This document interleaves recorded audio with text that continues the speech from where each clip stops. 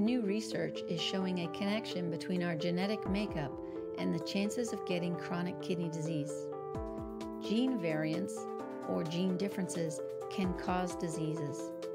For people of Sub-Saharan African descent with high blood pressure, a gene variant known as APOL1 is associated with an increased risk of chronic kidney disease. The APOL1 gene variants are more common in African Americans but rare in other races. Genetic testing for the APOL1 variant involves a simple blood test and can help identify if you are at higher risk of kidney disease. By taking preventative action and controlling your hypertension, you can slow the progression of kidney disease.